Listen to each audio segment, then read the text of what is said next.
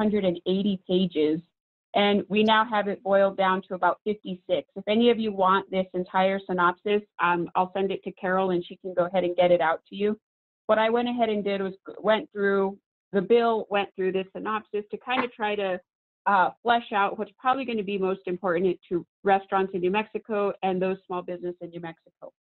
So the first change, you're going to hear about the Payment Protection Program. This allows under 7A of the Small Business Act 100% guaranteed loans. So I'm going to go through the high points for restaurants. One, it includes sole proprietors, independent contractors, and other self-employed individuals. This is important because if you, you are a brand new restaurant, you haven't done your corporate formation documents or taken your Subchapter S elections with the IRS, or maybe you're so new you haven't even filed your first tax return. This is important because it opens this program to all of these eligible classes. This is really the program that you're going to look to because it's eligible for 500 and under employers who have 500 or fewer employees. So I'm going to talk a little bit because this program, there's the program we talked about a week ago, which is the SBA Disaster Relief Funding Loans.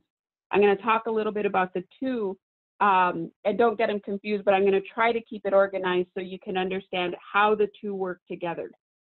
So this sets the maximum payment protection loan at $10 million. I don't know of restaurants in New Mexico that are going to need $10 million for payroll over the next 3 months, but it's a good amount of money to make sure that people have the resources they need.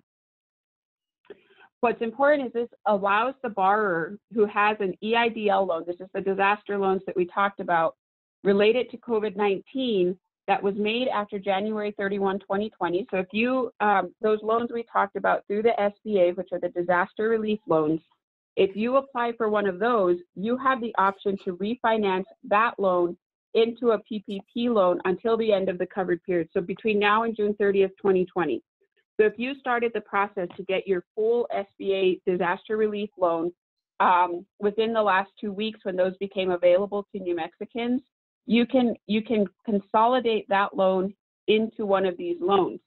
However, there's a grant that's being given as part of the disaster relief loan. So we're talking about two separate loans. We're going to separate them into disaster relief loan, which is the loans that we've been talking about for the past two weeks under the SBA program.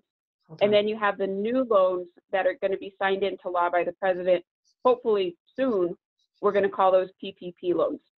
So under that disaster loan, there's a grant available for $10,000, okay? So that's the only thing that's going to have some nuance related to consolidating that loan into this loan.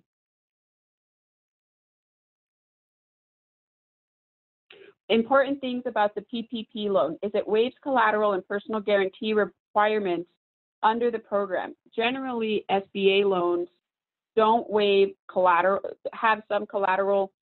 You don't necessarily have to be credit worthy, but they do have different regulations. This is an important piece because if you sign up for one of these loans and at the end of the day your restaurant doesn't make it, you're not personally guaranteed, meaning they can't come after your house, they can't come after your car, your 401k, they can only come after the assets of the business. Another important factor is it sets the maximum interest rate at 4%. What we're seeing in the state program, the disaster loans as well as PPP loans are very low interest rates. So it's important to look at this. And if you have other higher credit, other higher interest credit that you have right now, it's not a bad idea just as a good business measure to get into one of these loans, especially because, again, we're waiving that personal guarantee requirement. The other thing is the SBA is requiring any PPP lenders to defer payments for at least 6 months, not more than a year. But you'll see later on where they say you will not pay interest or principal on the loan for the first 6 months from the date of the first due date. So if you get a loan today, the first due date's not today. So you're looking at really 7 months of deferral because it starts the day that loan first comes due.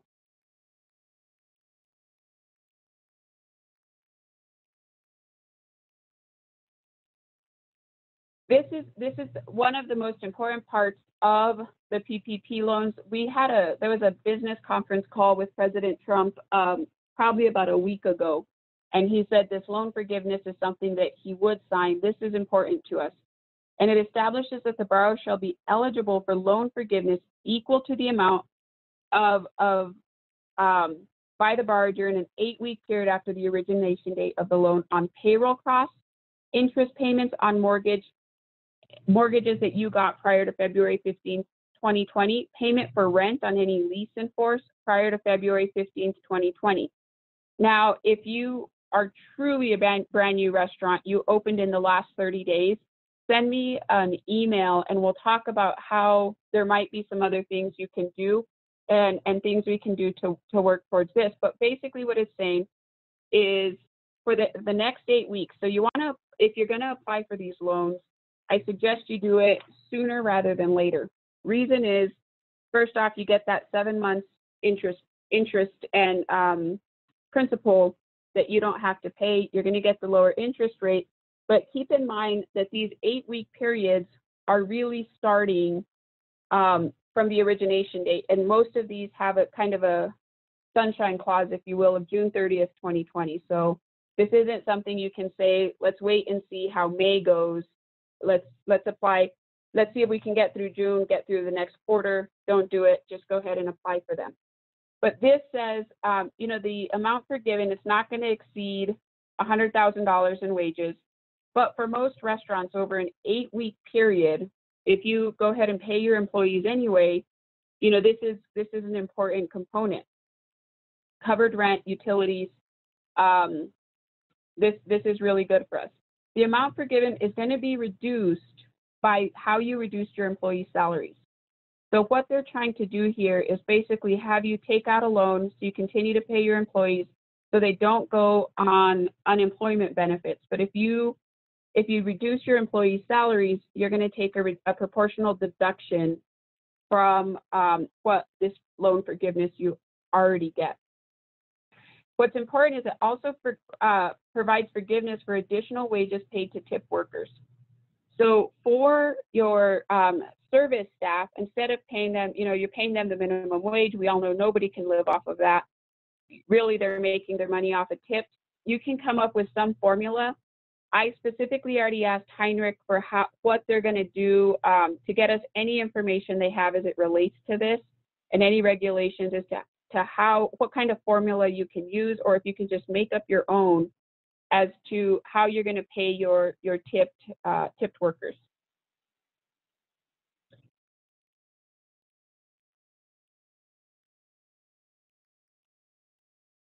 Now, you can't borrow from the PPP program if you've already done the disaster loan application. So prohibits borrowers from applying for this loan if you have a previously pending application for a 7A loan for the same purpose. So those of us that went and applied for the very first loans that SBA came out, the first loans that the governor announced, you can't apply for this yet. Now remember, we started by saying you can go ahead and close on that 7A loan and consult and then apply for the PPP loan and do basically a refinance or consolidation into the PPP loan. It's a lot of paperwork, but these PPP loans, if you haven't applied and you want some specific guidance, we can talk about your individual circumstances privately. So you can decide, do I want to go ahead and go 7A or do I want to look for the PPP? As general guidance today, because this just came out today, this PPP program looks like something that's going to be the best. Now, as it requires, so let's talk about the EIDL loans. Now, these are the economic injury disaster loans. These are the ones the governor talked about. These are the ones that we talked about a week and a half ago or so when I was on this before. The good thing about these EID loans is it does waive the personal guarantee on advances and loans below $200,000 if you've been in business for at least 1 year. So keep in mind the other the PPP loan, you have to have been in business before February, okay? If you apply for an EIDL loan, it establishes an emergency grant. So for example, everybody who has applied in the last 2 weeks and you go and you say, check my loan status, and you click, and you can't get anywhere on the SBA website. What this allows is if you are eligible for that EIDL loan, they will advance you at least $10,000, which they'll distribute to you within 3 days to request an advance on the loan. Now, it says the word grant, but it also says the words advance on that loan, which means that $10,000 would ultimately be reduced by the total of the loan. So I'm waiting to get some more guidance on if the $10,000 is necessarily, I don't believe it's an outright gift, okay? It establishes that, it does say you don't have to repay the advance payments if you're denied for the EIDL loan. So if you are eligible, you apply, you get the $10,000, you ultimately are denied, then you don't have to repay that $10,000. Nice. Now, the grant can be used for the same things that the PPP loan can be used for. It can be used for maintaining payroll, making your rent and mortgage payment, and repaying obligations that cannot be met due to revenue loss. That's a good catch-all clause because that means everything else, okay?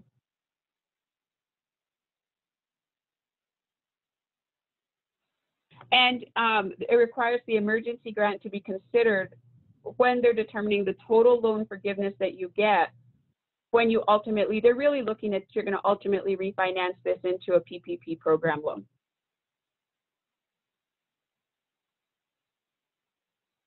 Now, the subsidies, it requires that the SBA, this is just, it pay the principal, interest, and associated fees that are owed on covered loans for a 6-month period starting on the next payment due. So that's where that came from. And this is going to be on the EIDL loans. These are going to be on the disaster relief loans, not on the PPP loans. And I know that this is really muddy and messy, but what you can take away is that there's 2 separate programs. If you've already applied for the first, you have to wait before you can apply for the second. And the second is what, in my opinion, a better program. So let's talk about unemployment assistance. Many of your employees are already out on unemployment.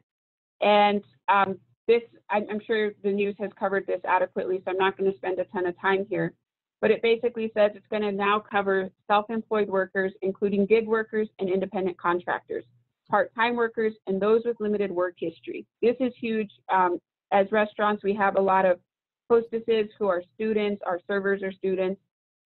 We don't have a ton of full-time employees. So this is going to give those employees really give you some comfort if you have to do a mass layoff, that your employees are going to be eligible for this program. The other thing it does is it adds an additional $600 in federal pandemic unemployment compensation to every weekly unemployment benefit until July 31, 2020. Okay, this $600 benefit is taxable, but basically what that means is I believe we were at $467 max available. It's going to be at $600, and I think it's good that it includes this expiration clause of July 31, 2020, because I think it's going to incentivize everybody to get back to work just as soon as we're able to.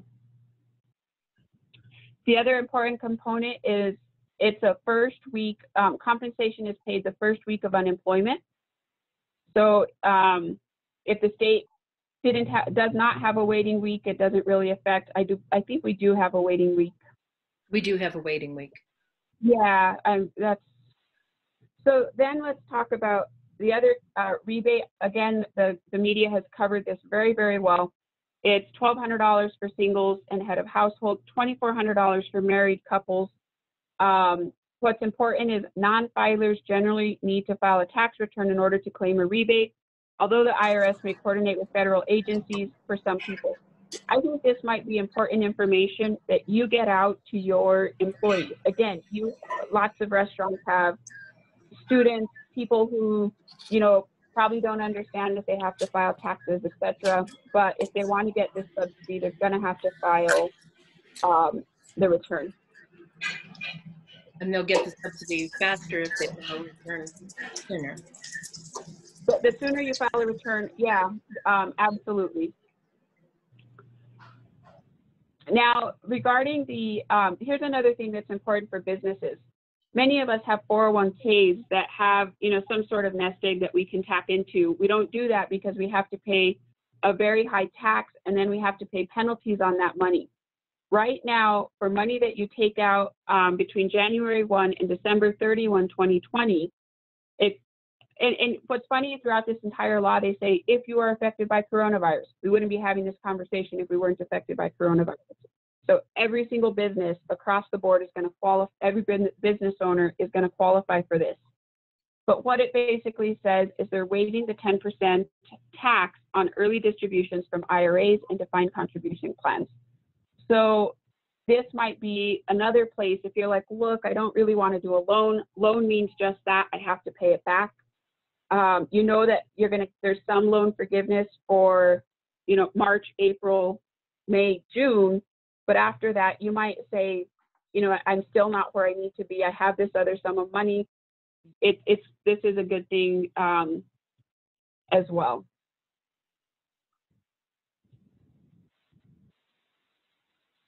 The subtitle C on the business provisions. So Carol and I have had some discussion. This is the provision would provide a refundable payroll tax credit for 50% of wages paid to eligible employees to certain employees during the crisis. The credit is available to employers, including nonprofits, and wages for employees who are furloughed or face reduced hours, or there's an economic hardship are eligible for the credit. The credit is provided for wages and compensation, including health benefits, and is provided for the first $10,000 in wages and compensation paid by the employer to the eligible employee. Again, we're talking, this kind of has this expiration clause, most of these programs of June. So you want to look at this, and most employees aren't going to be in that $10,000 range. Well, but they will, that's only partial $10,000, right? So, Yeah, up to, it's not, if you don't get $10,000, you get, for each employee, you get up to that if they were in that tax bracket, I guess, and they made that much money. So let's talk a little bit. The other thing is we've been talking about payroll taxes. The provision here allows taxpayers to defer paying the employer portion of the payroll taxes through the end of 2020, with all of the 2020 deferred amounts due in 2 equal installments, one at the end of 2021, the other at the end of 2022, okay? Now, deferral is not provided to employers that avail themselves to the SBA 7A loans designated for payroll, okay? So again, this is a reason why if you've already started that SBA 7A process, finish that out because you have to, but then look for the PPP program to see if you can still defer your employer portion of the payroll taxes. Now this is, I'm not advising any of my clients to actually take this. And if they take it, I'm saying take it for 1 to 2 weeks of payroll. Don't play games with this because these are the FICA taxes, basically your trust taxes. And at the end of the day, you have to pay this. And if you don't pay the SBA and they sue you, there's going to be ways you can bankruptcy that debt out. If you don't pay the IRS, that's a much different ballgame. And if you don't pay the IRS for 941 taxes, there's, in my experience, nothing you can do about that, but work with them to get them paid as quickly and effectively as you can. So again, this is really, if there's an absolute hardship, for example, this next payroll, the next, 2 to 4 weeks payroll when you're waiting for your SBA 7A loan, you're waiting for your PPP loan, the $10,000 you get as the advance is going to be just enough to maybe make the lease payment. Do it then, but be very careful to save this money elsewhere. Or if you end up getting the PPP loan, you want to go ahead and set aside whatever you need to do to pay these 941s and pay these taxes as quickly as possible. You're going to want to see your CPA because there's lots of changes to the tax code in here, of which we're not going to go over today. But there's going to be things that come tax time, they will be helpful to us. For those of you that distill spirits, you know, there's the excise tax, excuse me. There's a change to the excise tax for anything that you distill to now make hand sanitizer with. And that's kind of a big deal for those of you who are doing that, but I don't know if there's anybody on this call that's doing that. Right, yeah, no, that's huge. That excise tax, you know, that, you know, between 2 and 13%. Let me go ahead and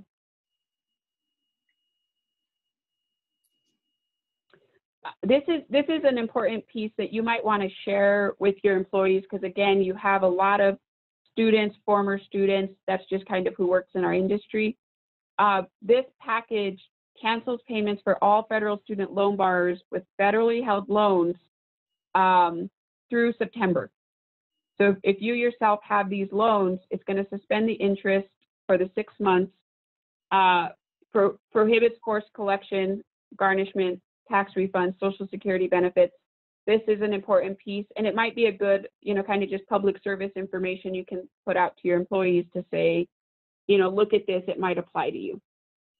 Because if they're on unemployment, they're waiting for, you know, there's just not enough money, you have to really look at how do you cut monthly household expenses. For many people, this is going to be a huge benefit.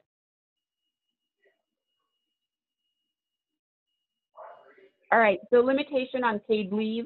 This clarifies the limitation on compensation during paid leave, stating an employer shall not be required to pay more than $200 per day, $10,000 in aggregate for each employee under this section.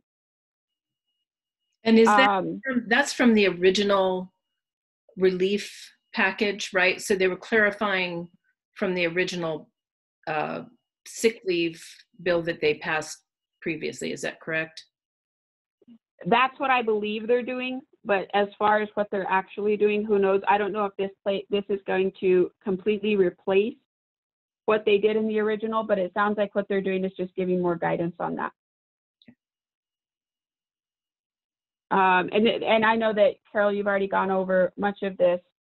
And then I apologize for my technical savvy that I don't know how to just jump through the PDF the way I was hoping.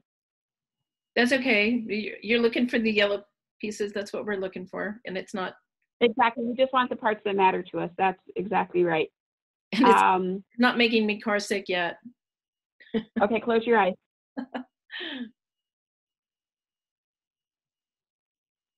This is all the portion of what the airlines are getting out of this.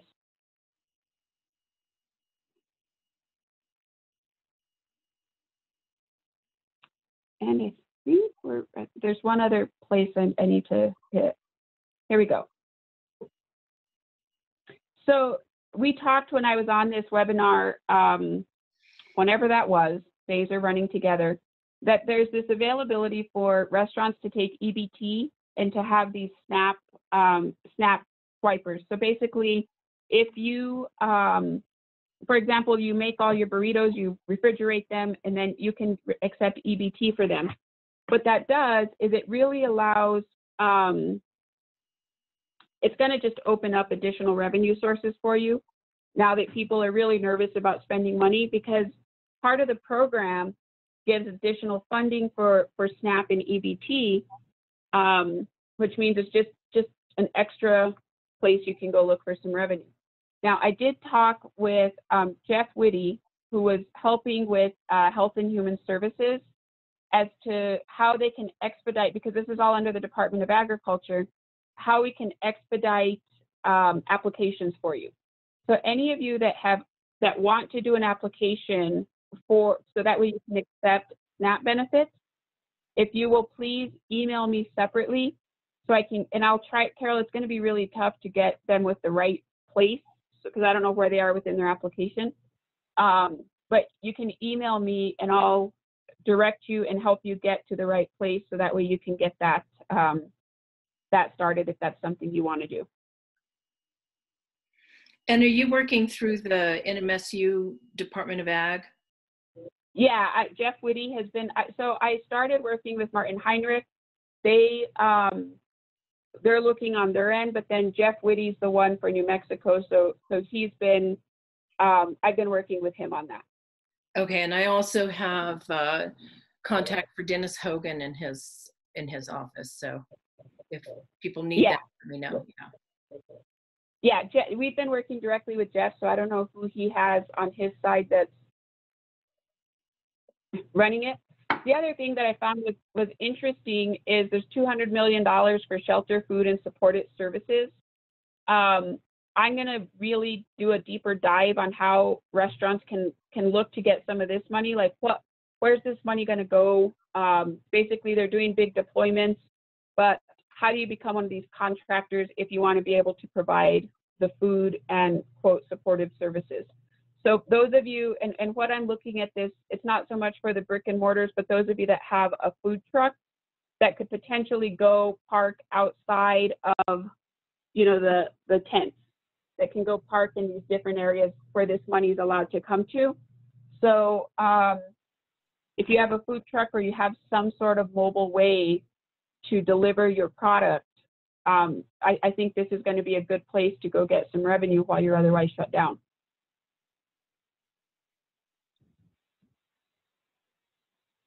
And I believe the rest of this, I just want to double check, is just legislative fluff.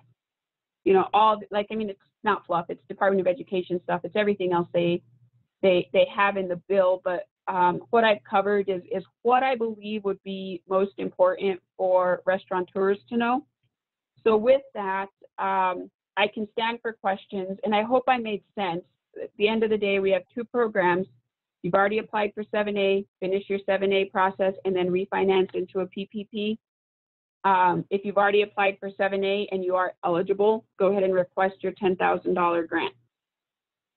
So those are the kind of most important next steps. Antonia, we were told on the NRA call this morning that if you have an EIDL loan, you cannot have a PPP loan at the same time. They did not mention whether you could move one of those loans into another. This specifically provides for you to refinance your EIDL into a PPP. Okay, and for those of you that weren't on the National Restaurant Association's call, I'm gonna, give me a second, I'm gonna bring up some.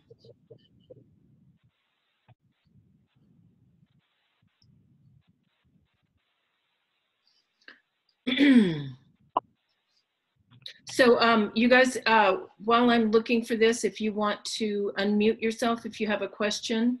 Hello? One at a time. I hear a hello. Yes. Hello? Yes, this is Patrick from the Cowgirl in Santa Fe. Hey, Patrick. Hey, I still don't understand where we can get the PPP document, the paperwork for that. Is it a 7A loan? And when we go to 7A, it refers us to two other, a 1919 and a 1920. Where do we get the right paperwork for this? Okay, so this right now, as of the time we got on the call, had not been signed into law yet. So I would expect that we should be able to have, that these programs are going to be within the next week or so. We should be able to have the PPP process opened up. I will get specifics from our state senators to tell us exactly where we're going to get that and when we're going to get that, so that way I can get you a very clear answer on that, where that PPP process will be managed out of and where you do the application. Thank you very much. We'll look for that from NMRA emails. Sure. Yes. Thank you. Hey there, it's Jean with Flying Star. Hi. Can you hear me? Hi, Yep. Jean. Hey, I can say that I've already been in contact with my bank, which is US Bank. The banks tell me they will, when the paperwork is ready, they'll have it ready. So they said, they gave me a form to fill out that I wanted to apply for the PPP. And that's what they recommend doing.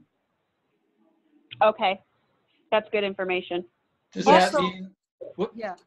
Go ahead. I'm sorry, I didn't mean to speak over you. Does that mean that you actually have a form application in hand?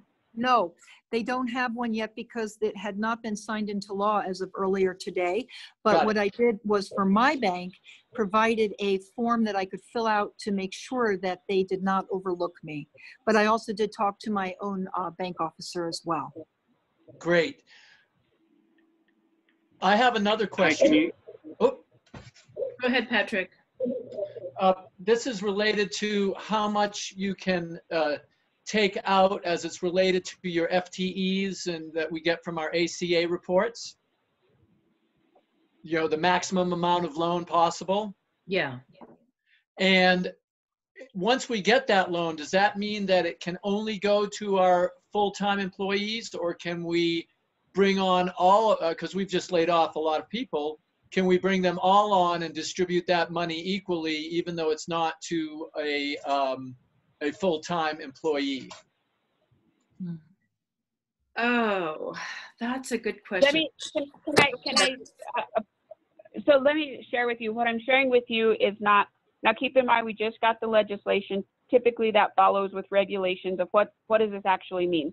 So the way I read this is you would be able to bring on everybody. Now, the difficulty is whatever amount of money they give you, you know, has to last you through at least June 30, maybe longer.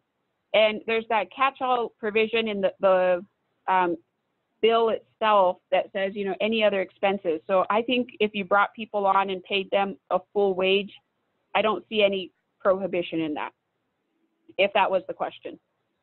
Yes, that. Yeah. I'd like to Yes, jump thank in you. and add a question to Patrick's. One thing that we didn't cover is some of this seems to be addressed in some way in loan forgiveness.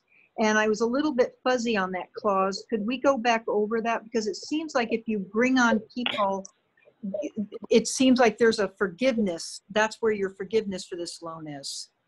Yes. That's So correct. yeah. And go ahead. Go ahead, Carol. No, you go No, ahead. go ahead. So that's the, that is the payroll protection program. And in that one, you have to bring back your employees to almost 100% in order to be forgiven for that loan. Is that dollars percent? Is that salary 100%, or is that a number of employees 100%? I read that as dollars per employee, not you have to bring back your full workforce. Is that the full workforce as of the 20? And I'll Right. have, Go I'm ahead. sorry. And what I can do is anybody that emails Carol and needs additional, like you have this specific question, I can go to a deeper dive from the larger document and then get some guidance on what that means. Right, because also there's this March 24th date, and that's as of, so it seems like it's, is that the level of your payroll as of March 24th? So there's a few things that were a little bit difficult to understand in that. Yeah, so they're making you look back at your payroll and as of before March 24th, because obviously some of you have already let these people go. And what they're trying to do is get you to bring those people back on your payroll and get them off of unemployment. So that's their motivation in this. And they're trying to be as broad about it as they can. But if you'll look here, this is from the National Restaurant Association. So the maximum amount of the loan is going to be 2.5 months of payroll as calculated by taking the average monthly payments Right. occurred during the year before, or if you're a seasonal employer, and which most of us are not, I'm not even going to go there, or up to $10 million. So does that make sense? Does that answer your question? Well, it does and doesn't. I get that, how it's calculated, but it's not, yeah, that March 24th, I mean, because if they want you to, by March 23rd, we had already, reduced our payroll pretty significantly. So is this supposed to be back at 100% levels of where we were before this? Because this really started hitting about the 16th for us. Yeah, and they're really looking at an average total from the last year. So a 1 year period, that last part of March isn't necessarily gonna, or even the first part of March isn't necessarily going to bring that average down hugely, right? I wasn't sure I read that because what I gathered was that payroll period from 2019, say, or is it actually from March 24th and 12 months trailing, 12 periods trailing? Because if that's the case, that's how they calculate how much money you're eligible for. But it didn't seem to say to me that that's what you had to actually, I mean, because it's going to be hard if we're trying to we don't know if we're going to need 100% of our people right away, right? None of us know. Right, and some of those folks won't be eligible to you either. I mean, honestly, some of them have already been on. So I don't think you need to worry about that too much. How do you mean eligible? How do you mean, Carol? I just mean they're off working at Walmart now. Yeah, that's true. Jobs. And interestingly enough too, and they have mentioned this somewhere down in this document too, that for the purposes of the Affordable Care Act, full-time employment is 30 hours. That's right. Oh, yes. Important that I think to know. Huge for us to all know. Yeah. Okay. All right. Well, I guess, that's still kind of got to get fleshed out. It's, and this is I have another question related to this. Just 1 second.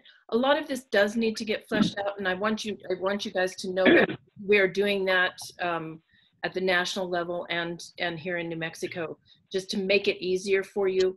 But one of the things I want you guys to do is apply for those loans at the SBA. Antonia, do you want to tell them about your experience with the SBA as of today? Yeah. So when we did, I did a full small business Facebook Live, a couple weeks ago. So in order to do that, I went through and I did the 7A process. I did the whole SBA program loan application. And when you go back and you check what's the status, what it specifically said, the website pretty much almost crashes. Like nothing's there. You have to email them. You email them, and then they give you back a stock message saying, thank you for emailing us. Here's a phone number you can call, or you can email us at the email you just emailed us at. So it's very circular. You're gonna get, yeah. You're gonna get the same answer. And not a ton of help. So I think one good thing about what they just did now is if you're otherwise eligible, they're going to do that $10,000 grant, because I'm not optimistic that this money is going to come as soon as you need it to make that next payroll. Come next week when everybody has to pay your leasehold, I don't know that this money is going to be here by then, but hopefully we'll have something in place to get the $10,000 grants done. Antonio, this is Tom Hutchinson. I got some correspondence from Independent Community Bankers Association that now that SBA has some direction from this legislation, it's going to be up to 15 days before they get directives out to their member banks to start dealing with this. So to your point, it's going to be a couple weeks before you'll get PPP paperwork to actually start filing this stuff. I have another point. I joined you guys just a little bit late, but Carol, was there any discussion regarding the conflict that exists between filing the PPP and trying to get all our employees to come back to work and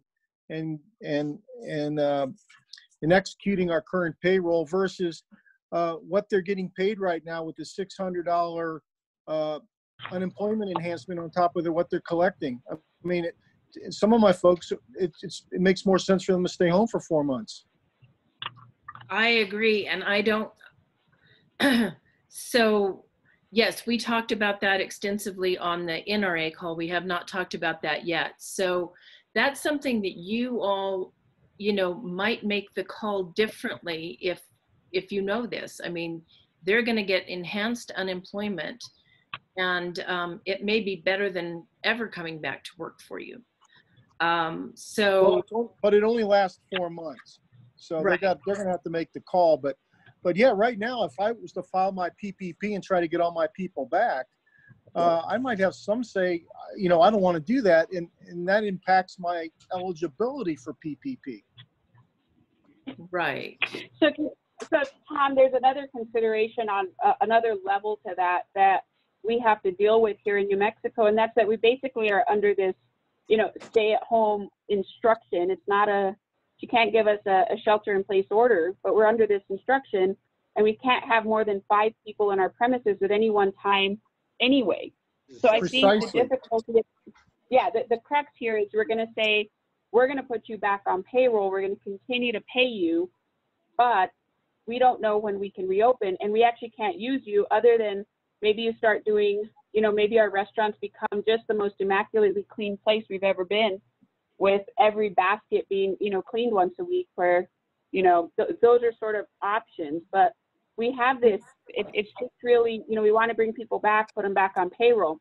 Now I can tell you the way, you know, what you want to look at this for is like your management, your people that you don't want to lose, that are important to your business, where you say, look, you're going to be off, but we're going to use this time. I need everybody to be doing all these other sort of things from home. Like let's home fix processes. Let's do all this other stuff if you choose to bring them back. But bringing them back doesn't mean that they get to be in your premise. So one thing I have to say really quick is Antonia, it's only 5 guests in your business, but you can have more than 5 employees on your premise. So keep that in mind as well. But to Antonio's point, let me just play this out for me. I bring back 100 employees. I stick them in my restaurant. Hell, how does that accommodate social spacing? It wouldn't. They're not. Their motivation in this is to get people. You know, and we all know this from work comp, is that we want people going back to work as quickly as possible, and that is their motivation in doing this. They demotivated people through the $600, and I have a feeling that will be one of the things that they come back and change in the next corrections. Yeah. Let me jump in, Carol. So, you know, I hear all this, but this is not going to be right away, I think, and we don't know when this, you know, shutdown for New Mexico will be lifted. But if this timing works out, this can help pay for our restaurants powering back up. And in our case, we've left all of our critical managers in place right now because of we need them. We just can't let them go. We're still trying to eke out a small living here at Flying Star and Satellites. So that will help us pay for the people we can keep because we're not shut down entirely. But also, like I said, if the timing's right, it could be just perfect to afford getting yourself back up and running. Well, I agree with that, but I think the big qualifier for PPP and getting some of those dollars to offset your expenses is going to be your ability to match payroll. And if we don't do that, we don't qualify for some of these other things. That's how I read it. I'm not sure I do. It's also going to be as when we could get the money. I don't believe for a second we'll have this money in sooner than 3 to 4 weeks, one would assume. I agree with you there. Yeah, so I don't know. Again, we can't know. Hey guys, Go ahead. Hey, it's George at Tomasitas. Hey George. I only missed the first 2 minutes of the call, and I feel like I'm still a little lost, but I've got it caught up. Let me just walk through what I think you're saying, and if you could correct me, and I'm not just doing this for myself, I think it'd be helpful for everybody. Sure. So I've already laid off my staff, right? I don't have the same amount of hours for them to do, obviously, with 10% of the business that I had before. So what I would do is I would go to my bank, and I haven't gotten any of these other loans yet. So I would go to my bank. I would sign up for the SBA PPP loan as soon as I can, and I would borrow a bunch of money. Then I would hire back as many people as I could, hire back a bunch of people and put them to work doing something. Or not. And then, or just pay them to be at home. That's one of my questions. Mhm. And then when the dust settles, I basically give them the proof that I paid all these people, and the portion for whatever I paid them would be forgiven. Is all of that basically correct? That is, and there's some very minute things that have to be considered, and that is what portion of your payroll are you bringing back on? So if you're only bringing on 50% of your payroll, they're not going to forgive the whole payroll. They're only going to forgive 50%. So Okay, so it would be better for me to hire everybody back, pay them to stay at home, bring in the ones I needed. They would get the money, and then I would get reimbursed. Is that what you're saying? I'm not saying that because I'm not your lawyer and I'm not your accountant. Right. Right. But that's what the law says. The law says, I have to bring them all back, and I'm eligible to get well, let's say I only bring half of them back, right? Or half the dollars back. I would still be compensated for 50% of that payroll. The loan forgiveness would only be at 50%. And that is the part that on the National Restaurant Call today, they said they don't have clarification on that. They're asking for clarification to make sure that that is okay. Because it. But what's not clear to me, hey George, what's not clear to me with your scenario, you need to understand that you'll also get forgiveness for your operating expenses during that period. And I'm not sure, Carol, if you bring back less than 100% of your employees or payroll number, I don't know how that impacts your forgiveness for your other operating expenses they're prepared to pay you for. Right. So read it here. Okay. The amount forgiven will be reduced proportionally by any reduction in the employees retained compared to the prior year, reduced by the reduction in pay of any employee beyond 25% of their prior year compensation. Now, if that didn't confuse you, it should have. That could just mean that they're just paying us for as much as we actually hire back. Well, they should have said that then. Yeah, that's what they should say. Okay, so let me just say this, because I've never got a government loan before, and I'm gonna demean myself. What's the word? Is that demean? Yeah, demean myself and do it. But I could just borrow as much as I possibly can right now, wait for this to become clear before I start spending it, and then, have forgiven what I can have forgiven and pay back the rest in 6 months. Antonia, This is Tom Briones. Hey, Tom. Hey, I think the way I interpret it is that the maximum that you can borrow is based upon whatever your payroll was in 2019, averaged out to a monthly amount times 2.5. That's the maximum you can borrow. You can borrow less if you want, but that's the maximum. How you spend it is really irrelevant. The purpose is to spend it on payroll, etc. But you account to it after a certain period of time. And if you meet certain criteria, some or all of it could be forgiven.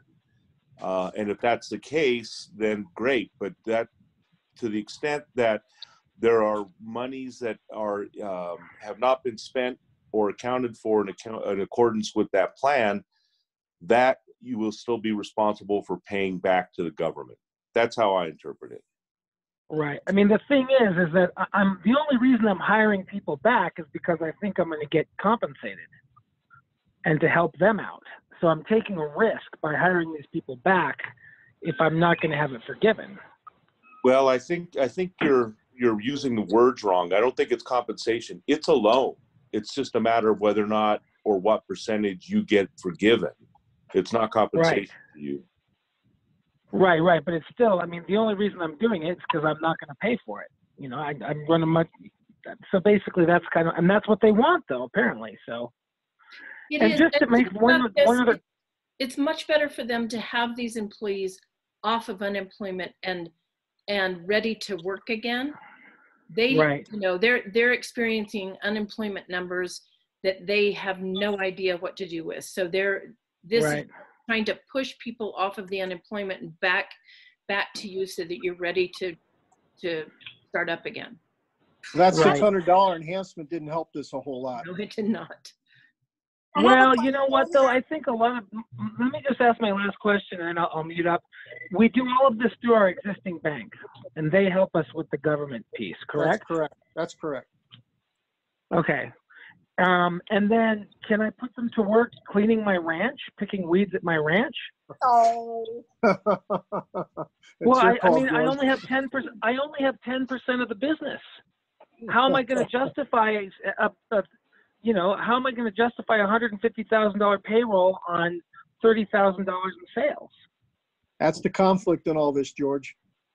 Okay. Hey, All we right. have a question over The here. other option is you don't borrow that much money. If it looks like you're not going to be able to fulfill those obligations, there is the option not to borrow that money because there is the risk that it may be required to be paid back. Well, and Right. 2.5 times your payroll is just not a lot of money, right? I mean, it is a lot of money, In our obviously, case. but it really only gets you 2 months of payroll. Right. Right. Hey, Carol, Okay. can you hear me? Yeah. That, I just one thing, it's 2.5 times what maximum of your previous payroll, so it could be rather considerable. Right now, if you're 10% of your old self, that's not much money, but if you have the amount of money that you were prior, that's a fair amount of cash in my book. It also keeps other expenses from building up. And you know, some of the interest that landlords or other folks might charge you might actually be a lot more expensive than 4%. And when you guys are ready, I have a question over here from Alice Garcia, our HR director. Hi. What's to say that employees continue to stay on unemployment insurance or the benefits if we are giving them a compensation? So you Well, they're- try to Would stay that- on. would- yeah, I mean, they can essentially collect both their hourly rate here and then plus continue with unemployment You mean insurance. their reduced rates? Well, there's no way to report that. I mean, do they just change their status back to working again? Well, yes, and I haven't heard from the director as to how they're going to prove that, but it is, I mean, that is fraudulent.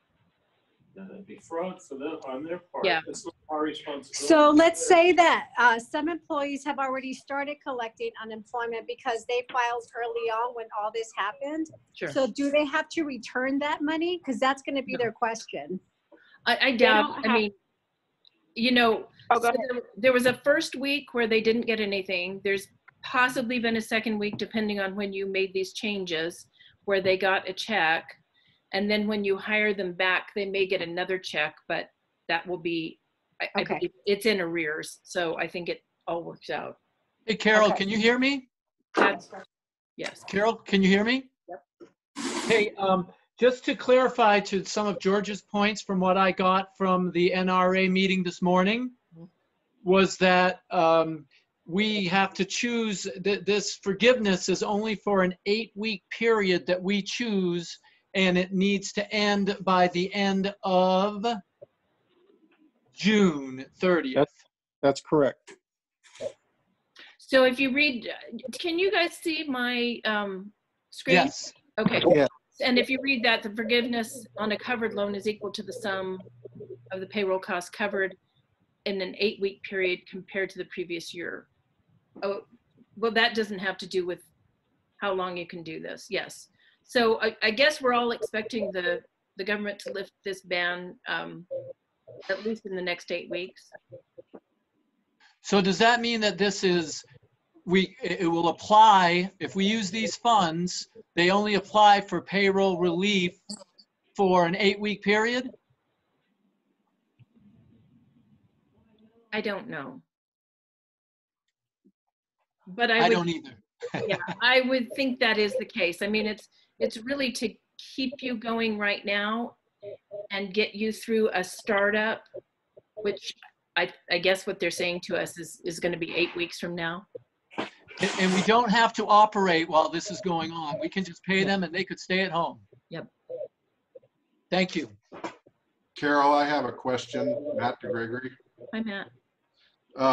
So 2 days ago, we heard from the John Garcia with the SBA about applying for the EIDL loan. And I'm getting ready to send all that off, and I'm now hearing about the PPP loan. I'm confused more than ever as to which I should do, or should I be doing both? I'm so sorry, because as I was listening to the NRA today, I'm thinking, how does anybody know which of these to get? You know, you get the loan forgiveness with the PPP loan, but then you have to hire your people back, and you're basically getting the loan forgiveness for money that you wouldn't have otherwise spent.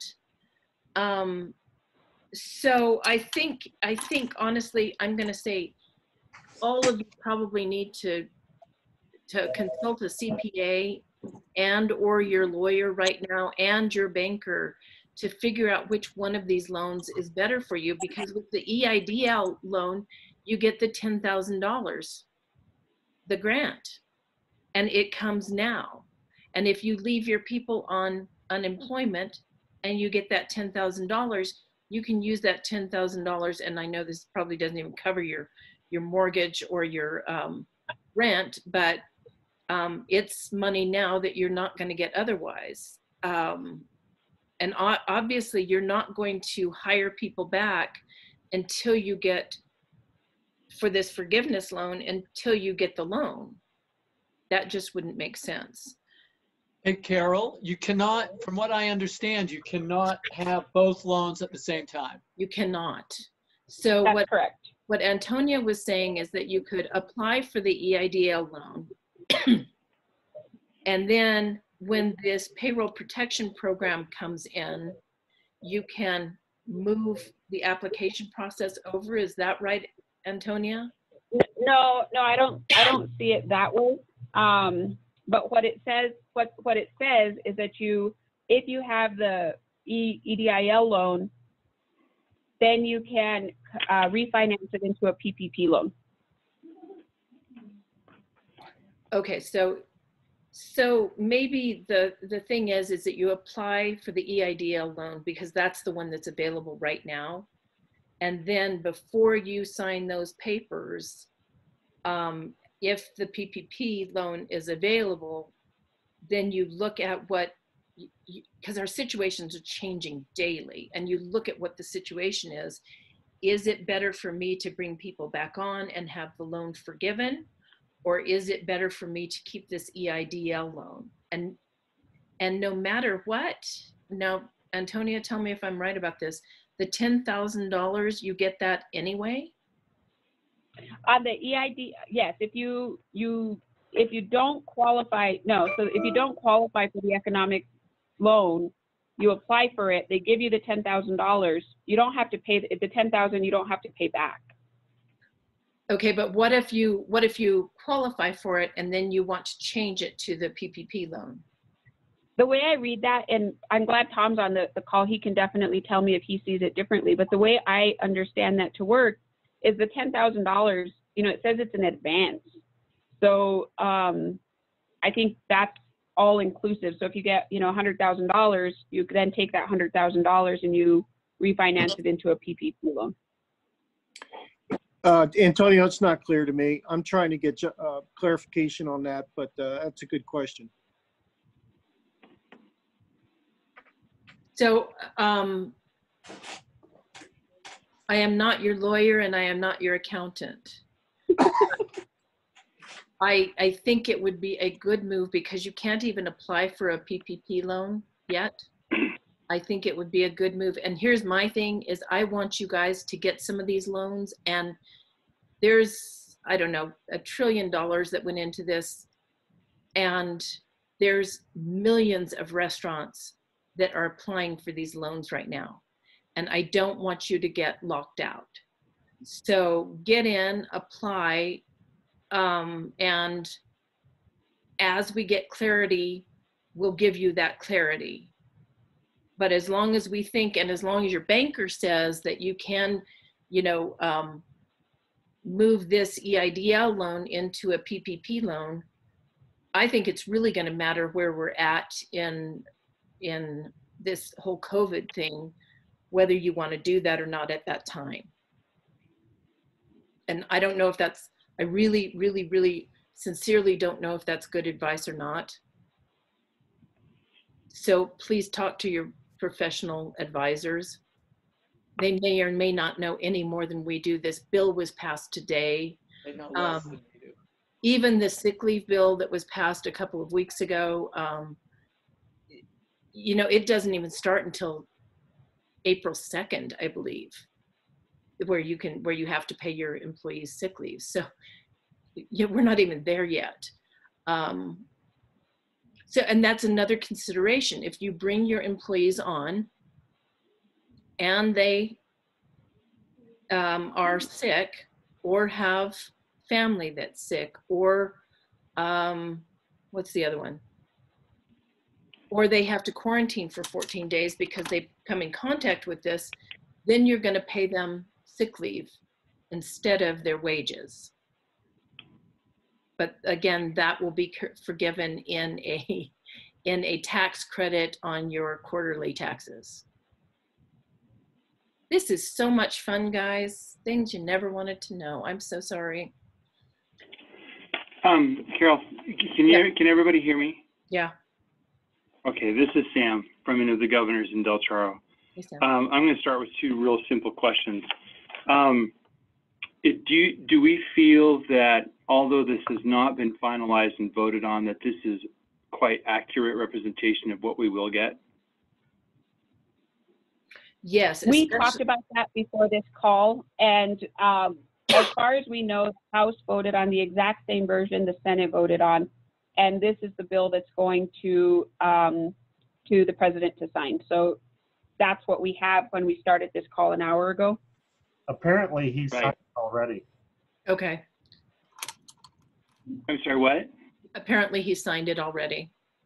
He did. Okay, so okay, that's good news. And then after if he signed it, then we're moving into finalizing the organization. Is NMRA or NRA going to perhaps have a fact sheet that combines like all the resources we can go to for these various things? Though I do hear a big part of it is talking to our individual banker for our business. But is that something that will be out there for us to sort of collect our thoughts and organize around? Yes, I'm sure that's kind of the next step is to, and also, I mean, I'm going to ask them for, you know, as they're going through this, and they mentioned that they're working with the Small Business Administration and other parts of the administration to get clarification and regulations out as quickly as possible so that the banks know what to do, the CPAs know what to do, we know what to do. And NRA, so this is the NRA site, and we can put this same information up on our website, but for right now, it's on restaurant.org COVID-19. And, excuse me. This is okay. Thank you. And then yeah. So this is their summarize. Kind of. Go ahead. I'm sorry, Carol. This is their summary of the bill, and then I'm also going to put up what Antonia had us go through earlier, which I think is more in depth. Okay, so that's great. Website. Go ahead. Sorry.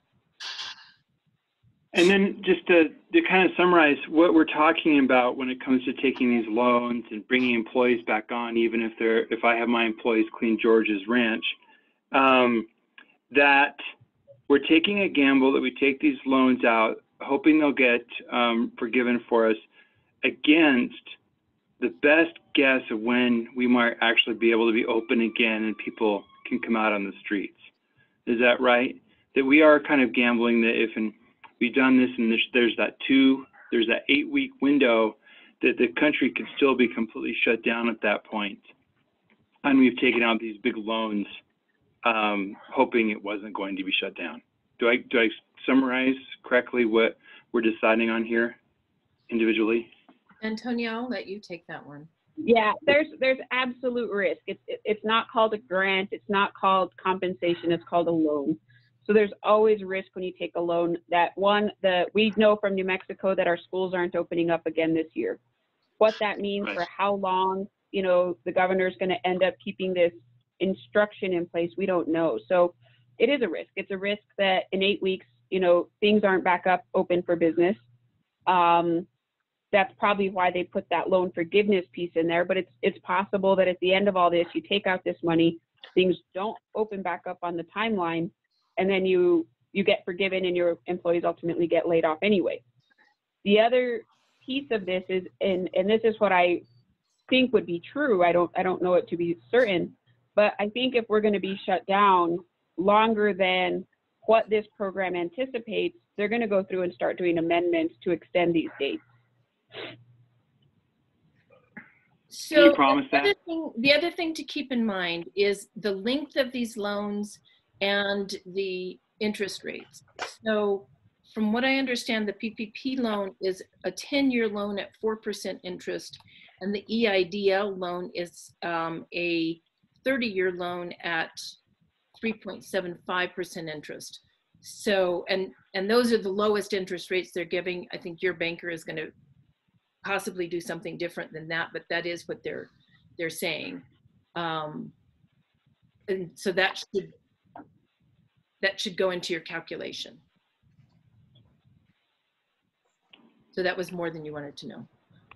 Are there any other questions? I hate to keep people on, but I know you guys have questions. So I do have one other question. Mm-hmm. In terms of the loan forgiveness and stuff like that, what if we hire new employees that are not our current employees? What, just to work on your ranch? No. Like for example, I need to hire a high-powered financial person to help me with this, but also like I have different ownership at the different restaurants, and I hire somebody from one restaurant to work at another restaurant. Or I hire someone's cousin because they really need the work. And all my other employees don't want to come back because they're on unemployment. So they're not looking at the particular employees that you're hiring back. I think they're just looking at the payroll numbers. Okay. So you can't put anybody on for over $100,000 because they're not gonna help you. Right. So nobody really high powered. Okay, but definitely if they want to keep people employed, so it doesn't matter if I hire somebody new or whatever. I think that's true. Okay. Yeah. Carol? Great, thank you.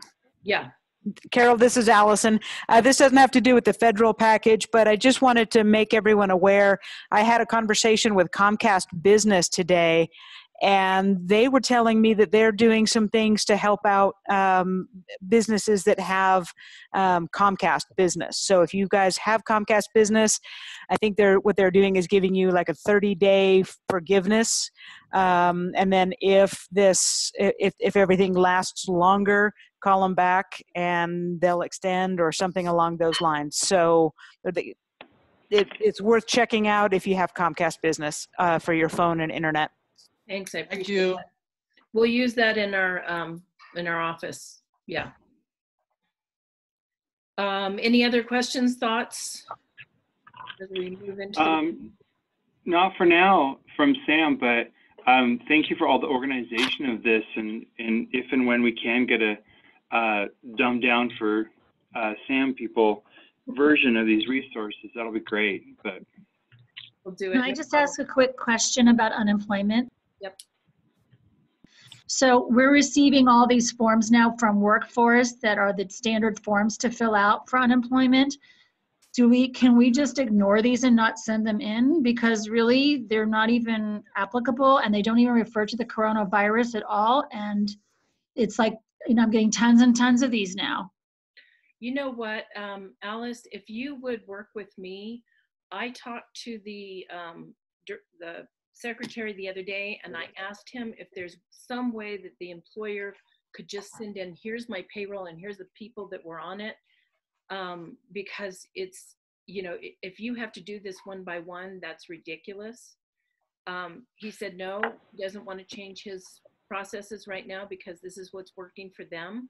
I have to tell you, I don't think it's working for them, but I need to understand the process better.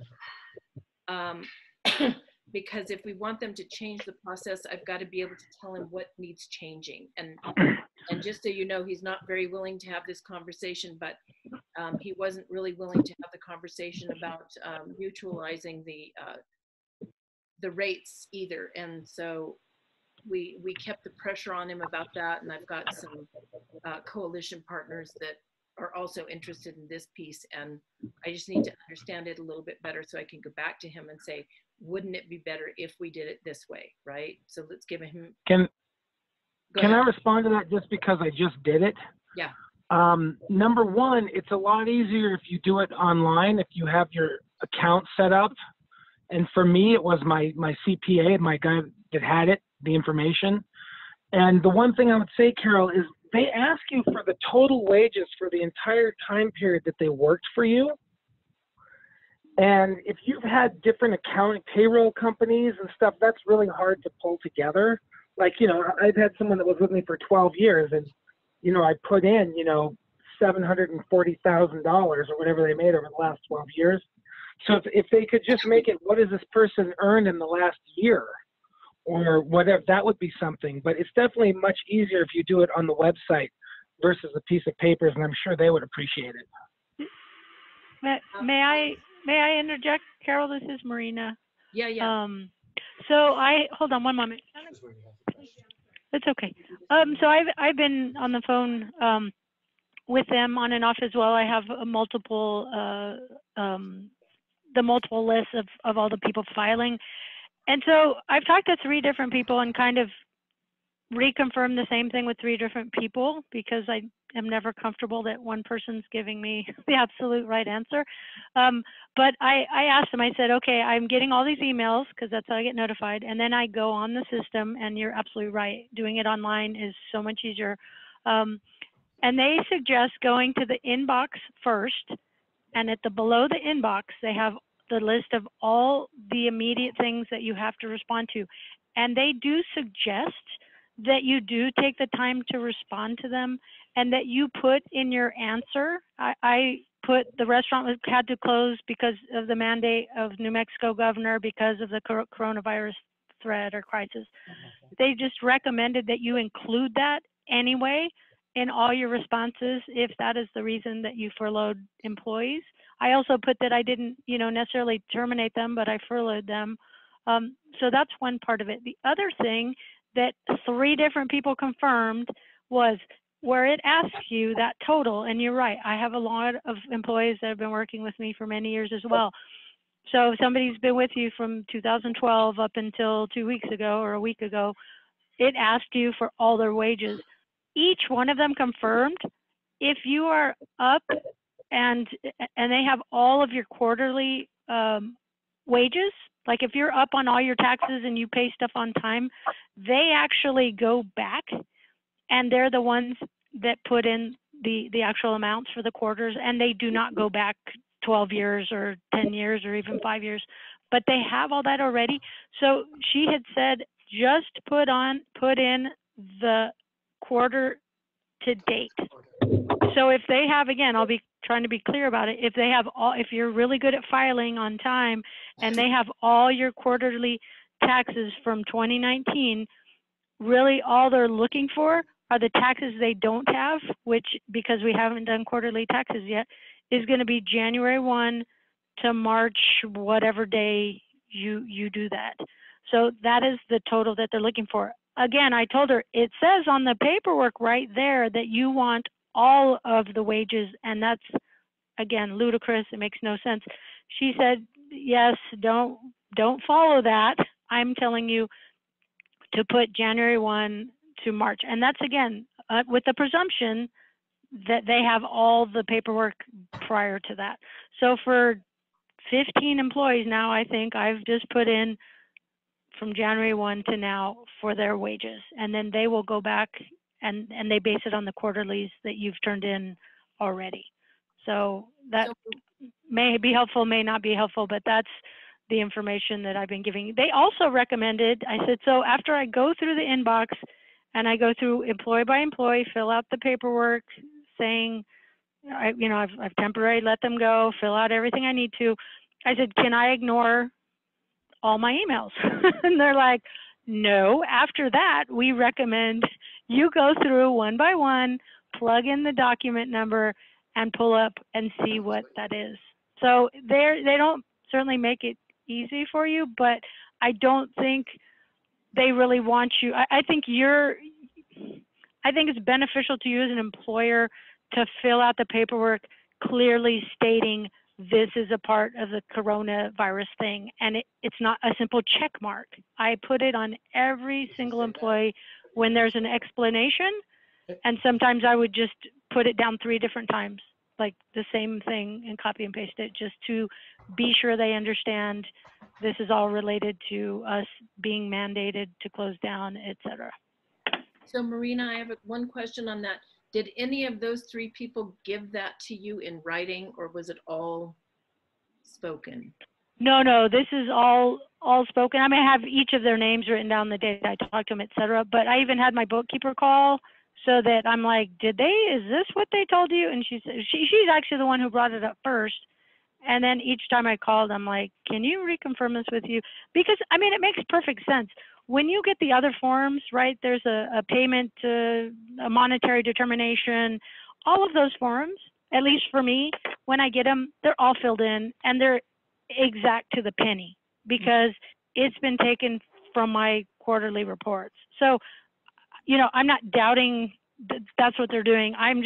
For me, it made no sense. Like you said, one employee was, $242,000. How the hell does that help anybody? It doesn't. Yeah. Right. So they didn't put it in writing, but each one of them confirmed the same thing. And again, I don't think at this point we're going to get dinged because we put that amount rather than, the amount that they actually asked for. And all they say is, yeah, these forms need to be updated. I'm like, how long would that take somebody to do? 5 minutes? Like, update the damn form so it makes it clear and understandable. And at this point, yes, there should be something you can check off. Is this related to the mandate by the governor or the coronavirus? But no, none of them say anything So resembling I'm that. going to contact the secretary and see if we can get clarification in writing. Okay. So I all feel comfortable doing that. Sure. I do believe that would make a difference. Allison, I may need your help on that. Hey, Carol. Yeah. Okay. Related to unemployment taxes, it seems like we may have some onerous taxes coming down the road. Is there any idea of perhaps asking the NRA to lobby on behalf of freezing or capping those rates? Do you understand what I'm saying? Which taxes are you talking about? What we would have to pay for workman's compensation insurances for the insurance companies. Yeah, I don't think workman's comp is going to be a problem. I don't think the rates are going to go up, but the unemployment can be a problem. That's what I meant. Excuse me. The unemployment. I had that wrong. No, we always get that mixed up. So we have the governor did say through the Secretary of Workforce Solutions that they were going to mutualize the account. So your account isn't going to be hit with this and nobody else's account is hit. All accounts are going to be hit with the same rate increase over all of our unemployment statewide. So that's for state unemployment. Now, the secretary was also hopeful that in some of this package of relief that they're going to get relief on a statewide basis for our unemployment fund, which I believe they will. With $2 trillion, I'm thinking that some of that is going to go into unemployment funds across the states. I haven't heard, I don't know if that's true, but that is something that we've been told. So hopefully, and the secretary did tell us, they don't calculate those rates until July, and then they don't increase the rates until January of the next year. So we have some time to work on this, and we'll be working with the legislature through a special session, I would assume. And then of course, we'll be looking for that, federal relief to go into our unemployment fund. So any other questions, any other thoughts? Hi, Carol, this is Janine. Can you hear me? I can, how are you? I'm good. I have a question too, because on these unemployment documents that we're all getting inundated with, it gives you, it says to protect your rights, you need to complete the questionnaire no later than the 30th of March. Do you think you can have the answer in writing on how to correctly fill out the form online by then? Oh. Hopefully. It's the 27th. I don't know. I mean, I've got him on speed dial, but. Oh yeah. Well, that was one. Yeah, let me try to get that by March 30th. But in the meantime, I don't know. That's Tuesday, right? Tuesday, yeah. Yeah. Okay, we can try to call him this weekend. I don't know if we can get anything through, but hopefully by Monday. Okay, that was one. And Marina, before we leave this, would you please send me the names of those 3 people? Sure. Thank you. Sure. I might be cutting out right now. Can I just email that to you, Carol? Yeah, just email it. Thank you. Okay, perfect. You've got my email, executive@restaurants.org. Okay. Hi, Carol. I've got a quick question. Sure. Hi, this is Michael Dennis. I am wondering about gross receipts tax. I don't think it's been brought up. Has there been any word as to an extension on GRT? There has not been, and it was due 2 days ago, right? Yeah, that's. Yes, yes, that's correct. I do know that we've this is Allison. We're trying to work with other business groups to try to get that dialogue going on gross receipts tax. But I have not heard from the main person who's trying to put all that together in the last few days, but I will follow up. Yeah, the income tax isn't due until July 15th, you know, things like that, but we have not heard any good news as far as the gross receipts tax.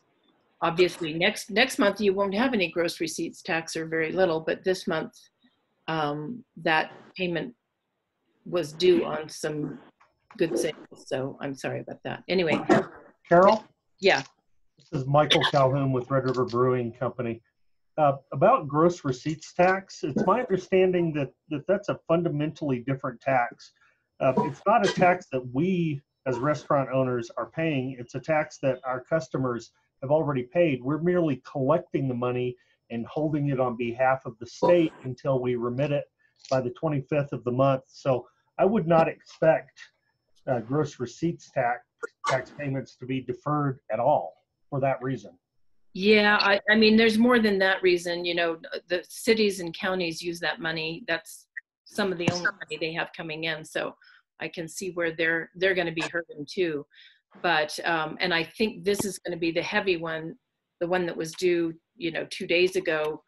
That's the one that we were all having a good month, and that amount was due now after we've spent it on some other things. So.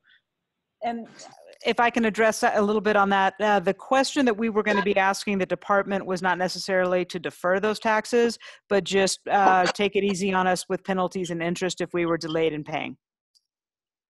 Good. So we'll still keep working on that and see if we can get some forgiveness in arrears. Anybody else? I just wanted to know how we could get a copy of today's webinar. It's going to be on our website. So our website has this on it. I don't think we got yesterday's on because I still haven't edited the idiots out of it. Sorry, my controls are in front of my website. So if you go on our page to coronavirus resources, go all the way down to the bottom of the page. This is where we're posting all of these daily calls. Thank you so much. Sure. Yeah, and I've been starting the recordings late. I apologize. Antonia, I did not, I don't think I started before I introduced you. So our guest host today was Antonia Roybal-Mack, in case I didn't get that on there. I think everybody's aware of that. Thank you all for being here. We'll keep doing these calls until you don't show up anymore, and we'll try to bring you some good information. If any of you have an accountant that would like to do a call with me, I would love to have an accountant on to help you all with some of these decisions. So thanks so much. Appreciate you being here. Take care. Bye. Bye-bye. Have a great weekend, guys, or try.